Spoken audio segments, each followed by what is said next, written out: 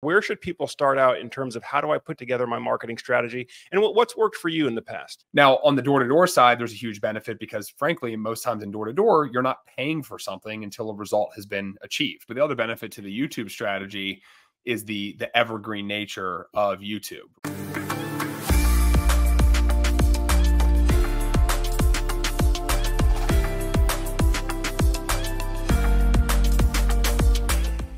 Well, in today's training, as we mentioned, we're going to be talking about how to develop a winning marketing strategy. And this is so important too, because when you're talking about success in a solar sales business, having great salesmanship, having great sales skills is excellent. And that's a lot of what we teach you in Solar Surge University, is how to develop a really finely tuned professional sales process and sales technique. But if you don't have a constant stream of opportunities where you can actually get down face to face or on a screen call, a Zoom call, face to face with a real qualified prospect, doesn't matter how great of a salesperson you are, you're not going to be selling anything because you're just not on the playing field. And so one of the things that differentiates the best solar companies and the best solar sales companies out there is not just their sales script or their sales process, but it's actually their entire marketing strategy and their entire marketing system that puts their players in a position where they can actually sell and close. And so that's what we're going to be talking about today. Now, as many of you know, there are many different ways that you can market your solar sales business. You can do online marketing, online advertising. Many of you maybe came from the door-to-door background, which, by the way, just in terms of just from a repeatable, scalable process, the door-to-door system is still one of the best systems out there. And that's why so many solar sales companies are using it, because it's a way that if you follow this process, you can have consistent, predictable results that you can scale up as you grow your business. So we can talk a little bit about door-to-door as well. Of course, the technique that we use here at Solar Surge is an organic social media marketing strategy, but it is a strategy. And in fact, many of you guys that are watching this live stream now, many of you may have known me for 6 or 12 months before you ever got involved in the sales training and in Solar Surge University. And again, that is because of how we have structured our marketing strategy or our marketing system to make sure that we have a consistent flow of opportunities, in this case, opportunities of potential people that want to learn how to sell solar professionally. But we have a system for making sure that we constantly get that attention, that we're constantly getting new eyeballs onto the business, onto ourselves, so that we can actually make our offer. So Dan, what's been your experience? I know you've been in the solar sales business for a number of years now, and I know you've tried a number of different strategies. What do you think is the key question here, or where should people start out in terms of how do I put together my marketing strategy, and what's worked for you in the past? Yeah, absolutely. So there's a bunch of different things. I have, like you mentioned, Joe, I've had a lot of Facebook advertising experience. I have a door-to-door team that's been, really beneficial in the past. So there's a lot of different ways to go about it. I think the first key strategy, though, is to identify as a business owner, or as maybe just a solo, solar sales professional, what type of business you want to have. And you have to just recognize the pros and cons of different marketing and advertising type of strategies. So on the one hand, for example, if you're relying heavily on Facebook, Google, YouTube, and I'm referring to the ad content, right? On Facebook, Google, YouTube, TikTok, any of the social media type platforms, you're not as location limited, right? You can run that advertising in a lot of places. You can do virtual sales now more than ever. I know, looking back on it, I started pivoting to doing a lot of virtual sales even before, COVID in 2020 and all that happened. And it was just very convenient and fortunate timing that I was already in the groove of that as, the masses of people began to experience the new virtual world and became more familiar with it. So that's one side of it, right? If you really want to focus on virtual, you want to do business, maybe you say you live in Virginia like I do, and you want to sell in Florida or California, Texas, New York, wherever, you can do that from a virtual perspective. Now, the other side of it, though, too, is maybe you want to really service your market that you work in today. Maybe you live in Florida and you really want to service the greater Tampa to Fort Myers, areas, and you're willing to hop in the car, drive places, go do neighborhood canvassing, knock doors. That's where a door-to-door model can work really well. Or you could even just do advertising, but you still execute all of those opportunities in a face-to-face sort of way.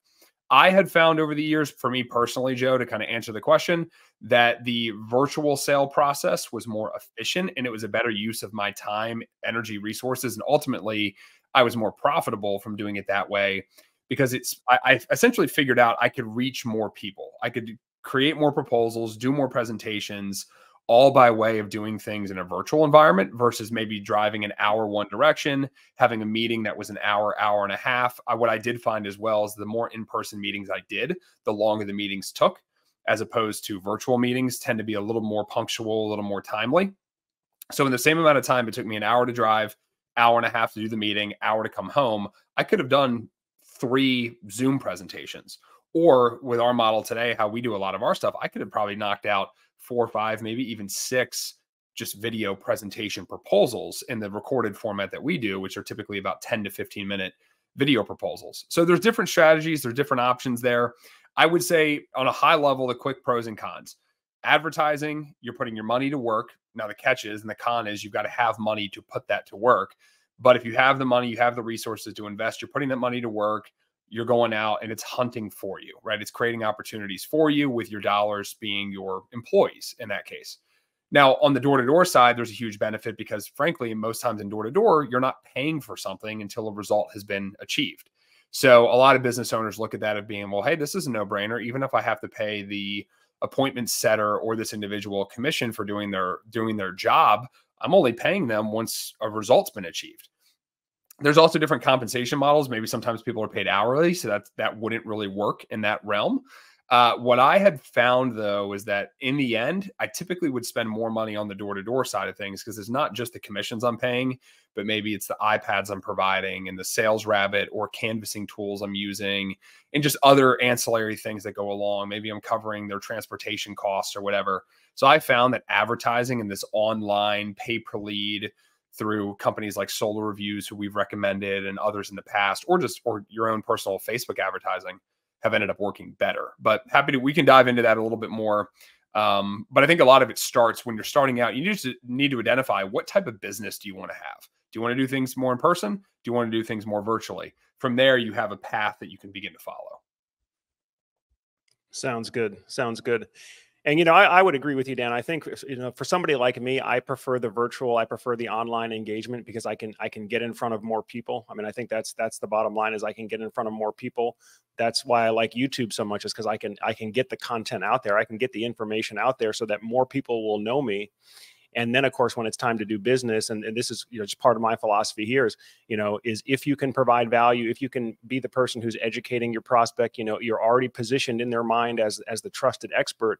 When it's time to do business, now you're already framed well, you're already positioned well. It's like, okay, this is a guy I trust. All we have to do now is just kind of sort through the details and get the paperwork done. And that's not to mention too, the other benefit. I don't mean to cut you off, Joe, but the other benefit to the YouTube strategy is the evergreen nature of YouTube, right? And essentially meaning, hey, you put one video up, and even if it goes viral for a 30-day period of time, it's not that video is ever going to have negative viewership. It's going to continue to still tick up over time. It might not be as aggressive, but that content, you put it out there, that content lives forever. So that's a big value of the YouTube side for sure. And obviously we've seen that firsthand here at Solar Surge as a business when it comes to how we help our homeowner, clientele. Absolutely. No, that's a key point. And so for any of you who are considering YouTube, I think that's one of the key advantages of YouTube over Instagram or Facebook or LinkedIn is that generally, those other platforms, it's like, oh, what's kind of trending today? What's on my feed today? Whereas YouTube, a lot of people will go to YouTube specifically to search for a particular product or ask a question. Or they'll go to Google to ask a question, but Google will incorporate YouTube videos in their results. It's not just, text-based or blog articles. YouTube will incorporate, Google search will incorporate YouTube videos in their search results based on how relevant they believe it is to the question. So many advantages to YouTube, and we could talk more. We could probably do a whole training just on how to develop a YouTube strategy or how to get started on YouTube, because that's personally what I've really been able to dial up with. But we use other strategies as well. I've used Facebook ads, currently using some paid leads from Solar Reviews. So this is not just a company that we've endorsed, but we're actually customers of as well, and have used them very, very successfully throughout the years. So there's a lot of different ways to do it. But the key thing here is you have to have a system that provides predictable results, which means that, first of all, you have to measure your results. And Dan, I'd like to ask you a little bit more about some of the KPIs that you track to like see how effective a marketing campaign is returning.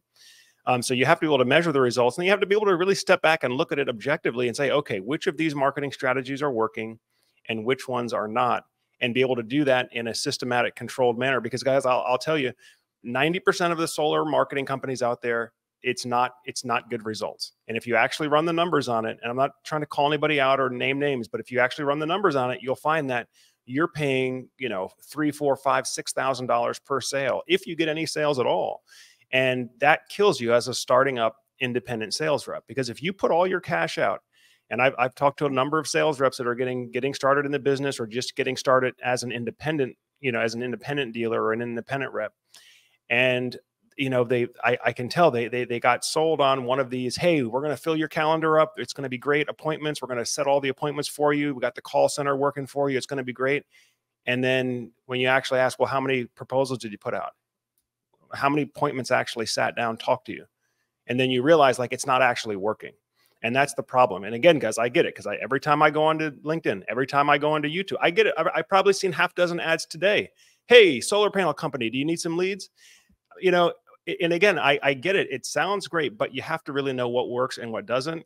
In my opinion, 90% of it doesn't work. And that's why, again, we offer the free strategy call, especially for those of you that are investing in Solar Surge University and putting in the time to learn the professional sales process. We have to marry that up with an effective marketing process as well. And so again, that's why we offer the free strategy call, so that we can talk to you one-on-one about your particular situation and frankly, just share our experience of what works, what doesn't work in our experience, and what do some of the numbers look like. Dan, at this point, I'll kick it over to you. Yeah, no, it's important. I think one of the big things here we can kind of kick off with is on the Facebook side, or Meta, right? So that's an area where, you know, for quite a long time, people have been doing advertising. That was where, when I ventured off and I started Radiant Solar, I really doubled down hard to understand, okay, how do you do advertising, right? How do you do Facebook advertising? What does this look like? And the playing fields are always slightly shifting.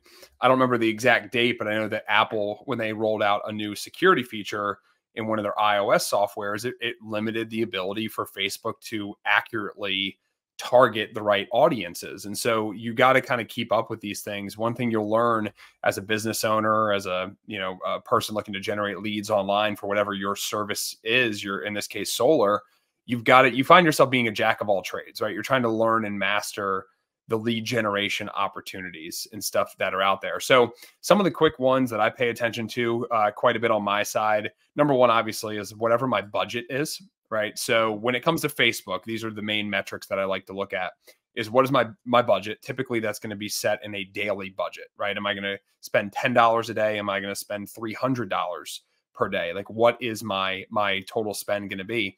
And there's been a lot of times, for those that are listening, I mean, you know, this might be a big number to some, small number to others, but I think back in 2022, I spent about $170,000 on Facebook advertising. Now that number, again, for some might be big, for some small, but if you're just starting out in the industry, or you've got a small business that you're looking to grow, that number might sound huge. But I can tell you as well that every dollar that I spent on Facebook advertising returned a multiple of about 3 to 4 on those dollars. So I wouldn't have spent the money if I wasn't earning, you know, commissions and earning revenue as a result of doing it.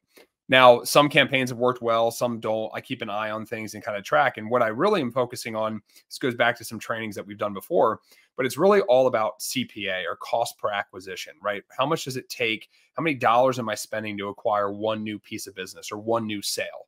There's other metrics that I'll measure as well, but that's kind of the big overarching one that my business kind of lives and dies on. And then from there, when I'm running an ad or running something on Facebook, I want to focus a little more clearly on a couple other key metrics. So you have your budget, you obviously have your results, right? How many leads are being generated? You have your cost per result, they call it on Facebook, or really it's your cost per lead. What is that showing? But again, don't be fooled that just because you have a low cost per lead, that means that it's working great, right? It might not. You might have the ad copy or the ad creative, right? The creative being the logo, the design, the image that is being served up, or the video that's being served up, and the ad copy being the caption and the writing that is in that. Those things could not, maybe they're not meshing well. Maybe you're attracting a certain client or a certain demographic or a certain whatever it is. And so you're getting really low cost per leads, but none of them are converting. That doesn't do you any good. On the flip side of it though, too, you don't want to have a cost per lead that is $80, $90, $100 and you're not converting those, because if you have $1,000 budget and you've got $100 leads, right, you've got 10 leads, 10 opportunities. You better close one of those 10 in order to properly have a healthy CPA, which typically a number that we're targeting, we've talked about this before, but it's anything that's about 1,500 and less. If you can get 1,000 or less, that's really good. If you can get below that, 750, 500, you've got a really, really good formula. But what I've seen is over the past 2 months, I was testing a new ad. It was a battery comparison ad that I have been running for a while. And I could actually pull some numbers here. I've never shared my screen here before, Joe, on our live stream. So I think I can figure this out. Let's see. Present. Let's go share screen. And let's just go to this window here. All right. Coming through on your side, Joe? Yeah, looks good. Cool. I mean, it's small, but it's there. Yeah, it's small. But this is a good example, right? So this is an ad that I have been running, just looking at the data from September 1st to October 31st, right? Just as an example. I was only running this at $10 a day, so it wasn't a huge aggressive budget. In the end, I've actually only spent $609 on this ad here overall. But I can tell you that I have made one sale successfully out of the $609 that was spent. So from a CPA perspective, that's a phenomenal CPA, right? Logic would tell you, hey, if you can do that, scale it, grow it more. Now, this particular ad, the only reason I'm not scaling it more aggressively is because a lot of the clients that we were generating, a lot of the lead interest, was for people that already owned solar systems and they were looking to add on battery.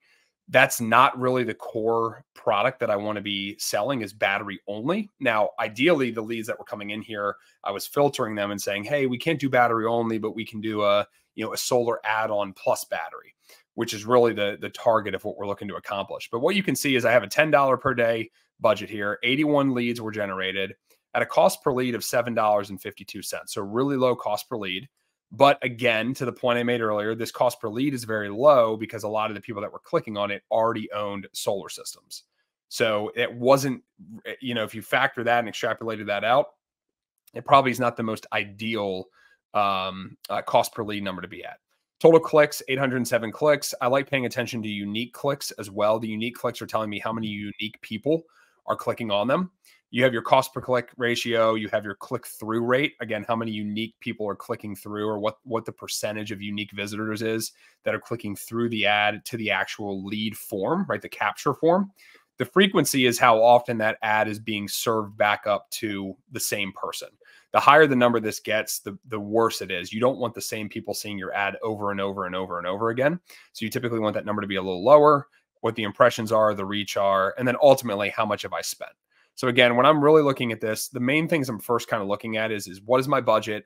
How many leads have I generated? What are my cost per leads? And then a lot of times I'll focus on what my unique clicks are and my click-through rate to get an idea of if that number's in a good spot. A click-through rate of 5% is a really good click-through rate here. Typically on a lower end, I might see, 2%, 3%. And then ultimately it translates to, okay, well, how much have I really spent? And then in my CRM, I'm tracking, okay, well, how many sales have I made, right? Like, where am I at? How many appointments? And those are some of the KPIs I now focus on from the business perspective of saying how many appointments were scheduled, how many showed, how many no-showed, how many canceled, how many ultimately moved to the sale process. And we keep a KPI tracker of that activity as well. But this is just a quick little overview of what I like to track when it comes to something in Facebook, as an example, just to give sort of a reference as to an example that I'm running right now. Yeah, Dan, this is great. This is great. So there's a couple of things that I like about how you structured that. First of all, it sounds like even though on a yearly basis, you're spending over $100 grand on advertising in a year, but you're running these campaigns in what appear to be smaller controlled experiments, $500, $1,000 at a time. Is that correct? Yeah.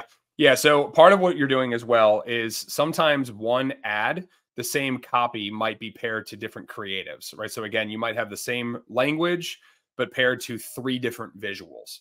And I launch all of those at the same time at really, really low daily budgets, right? Because I don't want to waste money. I just want to see, okay, well, what's starting to get a little bit of traction? If I notice that one of these, the numbers is drastically worse or drastically better, maybe I scale it up or I turn it off. So typically when I'm launching an ad, I'm launching a derivative of 3 of the same ones with slightly different tailoring. That tailoring could also be different audiences, right? Maybe I'm going to target demographics that are 40 to 60 years old, 30 to 50, right? Whatever that is. And just kind of figure out, okay, where is this trending? Which one of these are performing better? Turn those, the good ones up, turn the bad ones off. So that's kind of the first part. And then you turn up the throttle on whatever you're willing to spend there.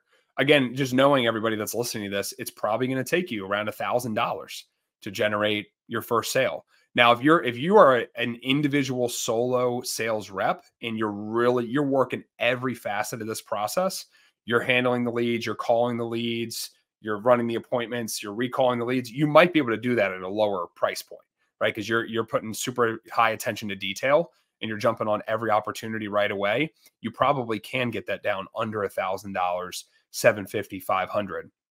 But as you grow and you kind of scale your business, you have to think about what kind of business do you want. I would just say the one thing to know is that no one else is, if you're the owner, no one else is going to have the same attention to detail that you have.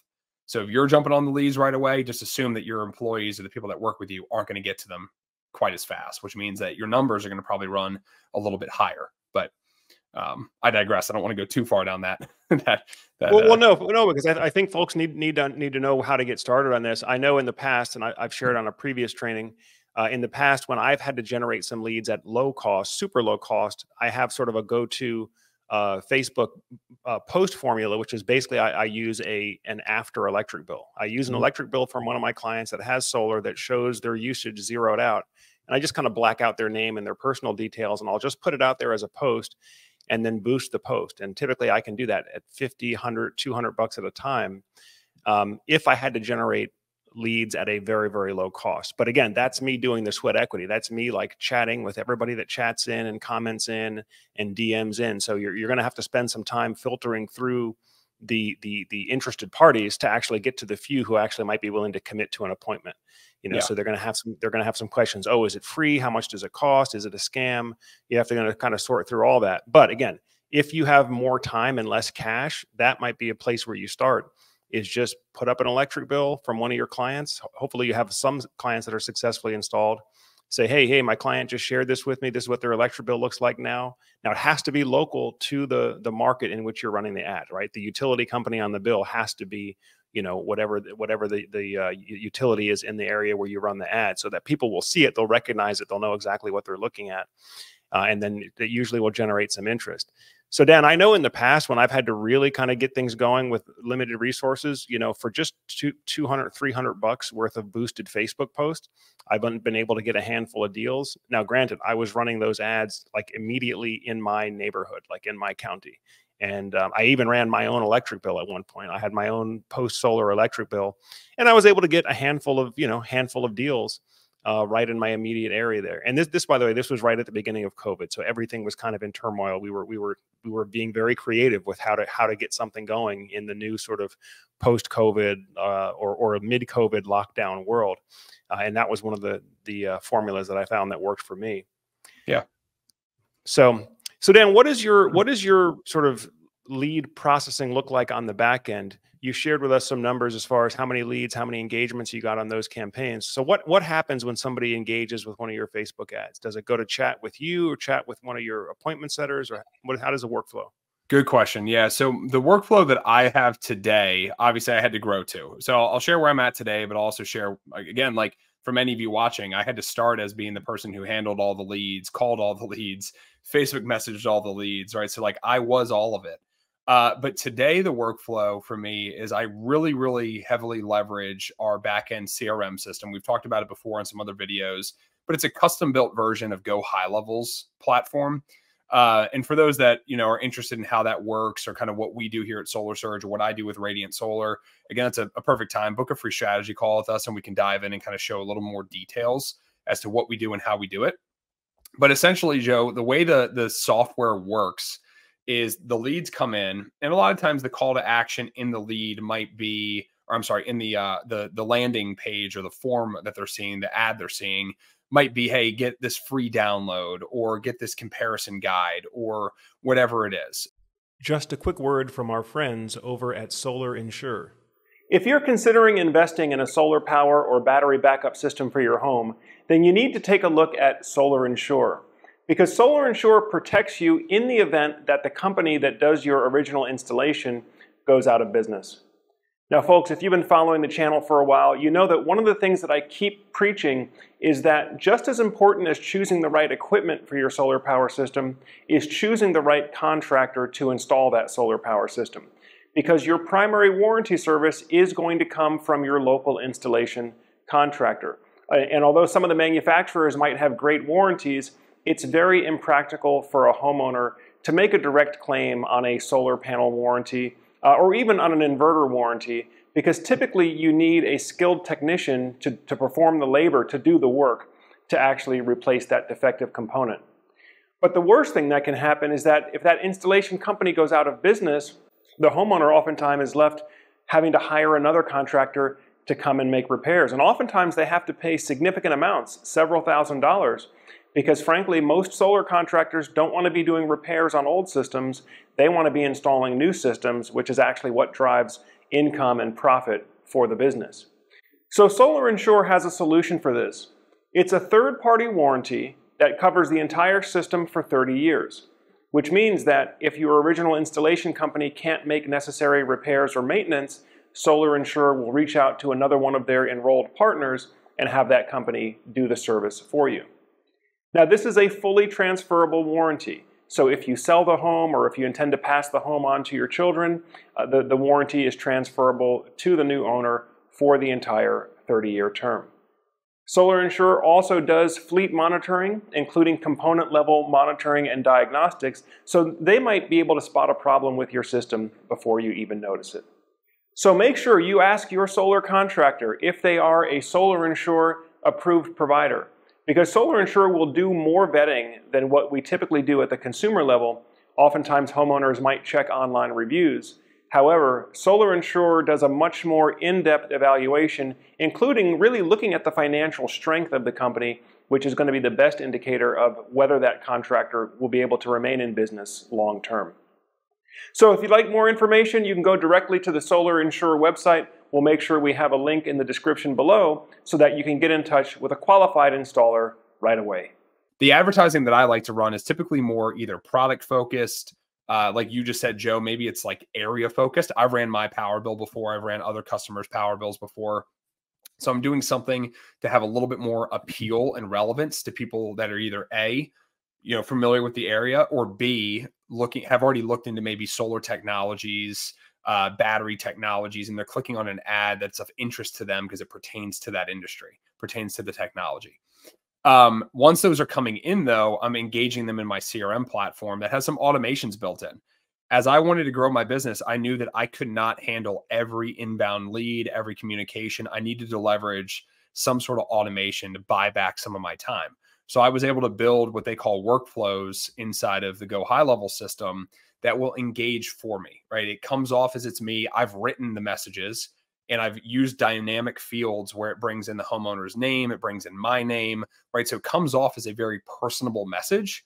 I've even done things just as a marketing strategy here. I've misspelled words on purpose to then double text, right? The little text you do afterwards with the asterisk to spell correct. I've done that just to make it very clear, like, hey, I am a real person on the other side of this. I might not be the real person sending it right away, but I'm the real person replying if you re-engage with me, or if you call back, I'm the one answering the phone.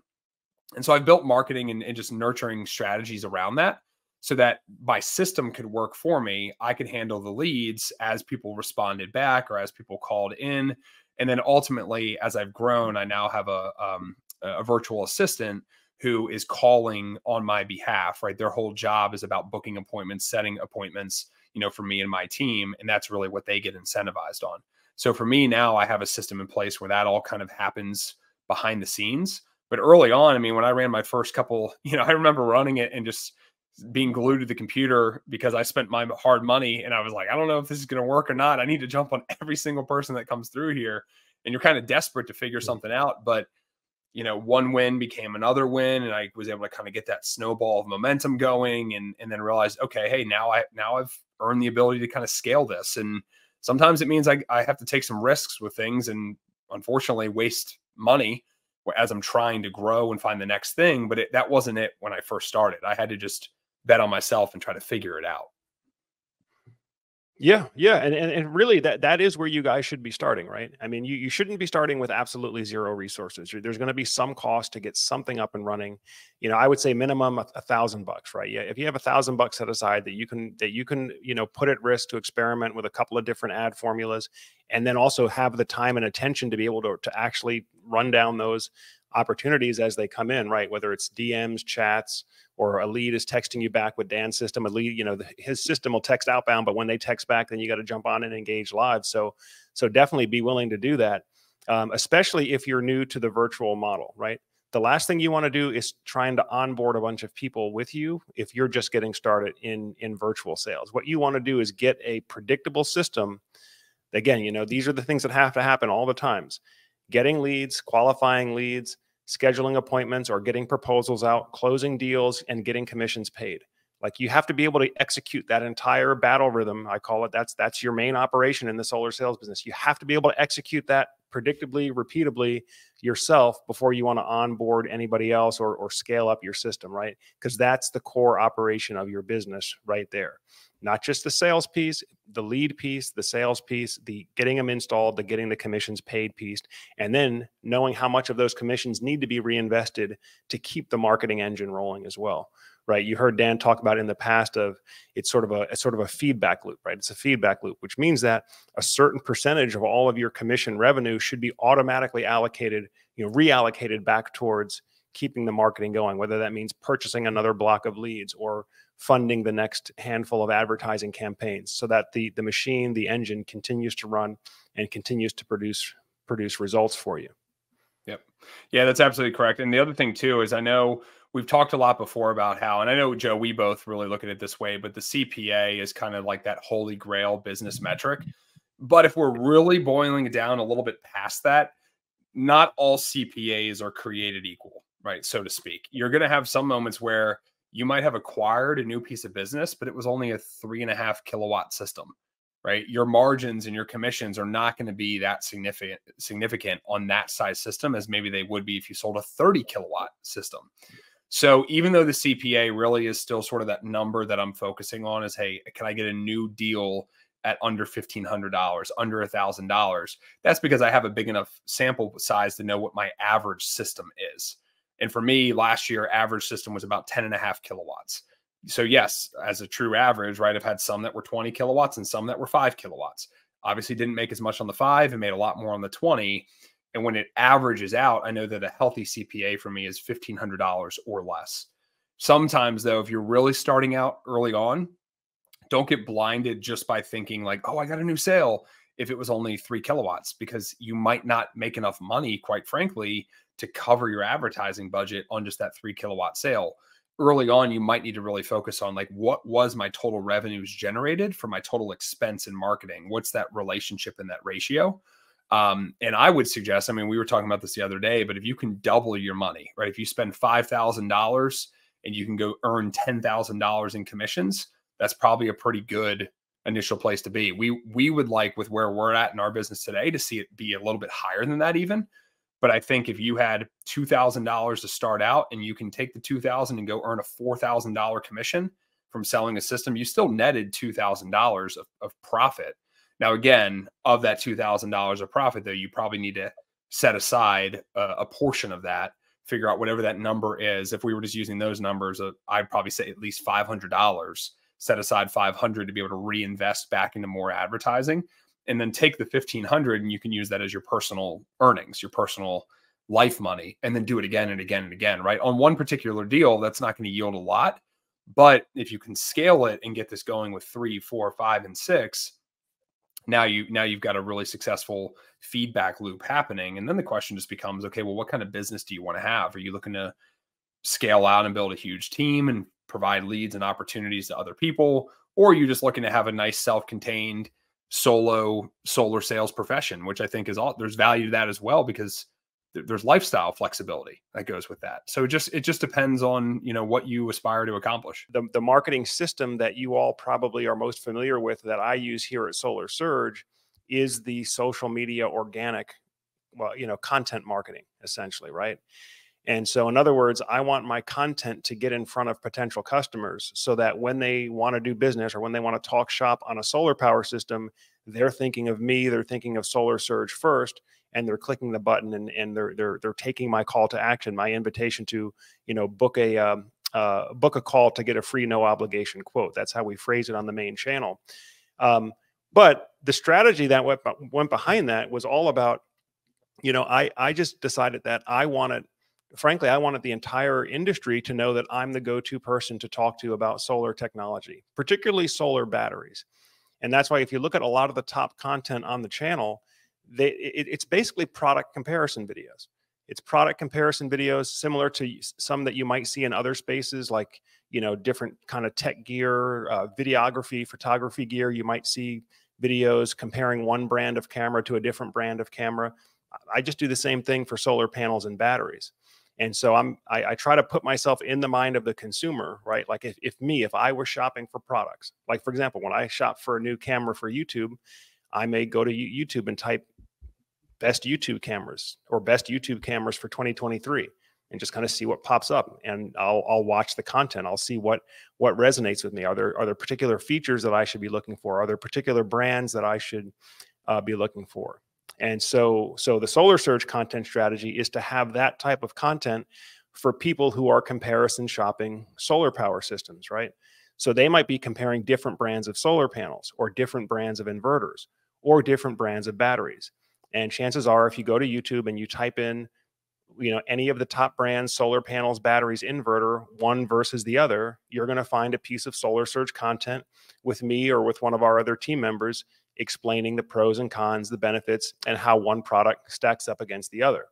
But again, that was part of a larger strategy. I first had to have this strategy of, I want everybody to know I'm the go-to person to talk to about this, particularly the batteries, right?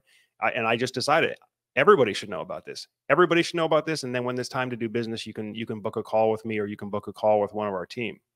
So this is something that, you know, maybe not all of you have to do to the same scale that I've done it on YouTube, but you want to develop the reputation as you're the go-to person to talk to about solar in your area.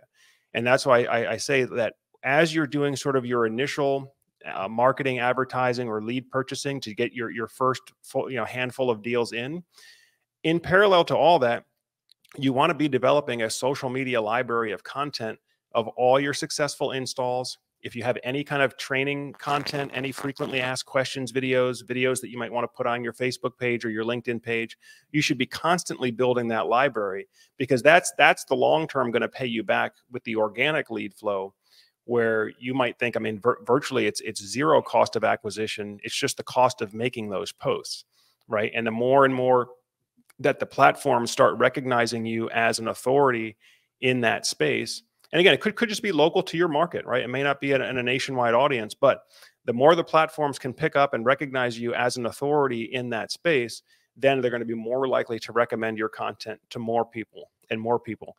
And so again, you have sort of that flywheel effect. You start building up a lot of momentum, and then that's going to flow you additional leads that you don't have to directly, pay for and purchase. All right. I hope you're getting some great value from today's video content. Now, if you would like to have your product or your business or technology featured on the Solar Surge channel, feel free to reach out to us at the link below so you can set up a call with our media team to talk about your marketing goals and how Solar Surge can help you get there. Solar Surge is the leading online community in the U.S. residential solar and energy storage space. And so if you'd like to get your product, business, or technology in front of our audience, we can help you do that. Again, feel free to reach out to our media team at the link below or email media@solarsurge.net.